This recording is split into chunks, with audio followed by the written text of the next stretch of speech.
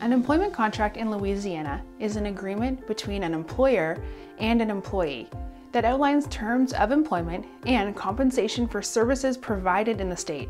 In this video, we're going to cover the contents of an employment contract, at-will employment, taxes, and minimum wage laws in the state.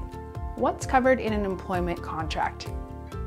The document spells out many conditions regarding employment, including employee duties, title, whether the employee is full-time or part-time, employment periods such as at-will or a specified period, pay, benefits, vacation time, leave, and confidentiality. At-will employment laws.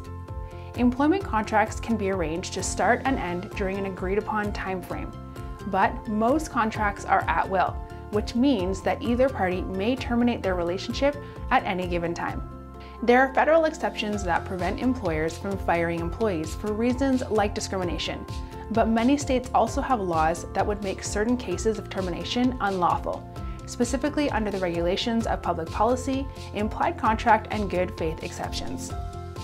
The state of Louisiana, however, does not offer any of these three exceptions to at-will employment, meaning there are no safeguards other than federal employment laws.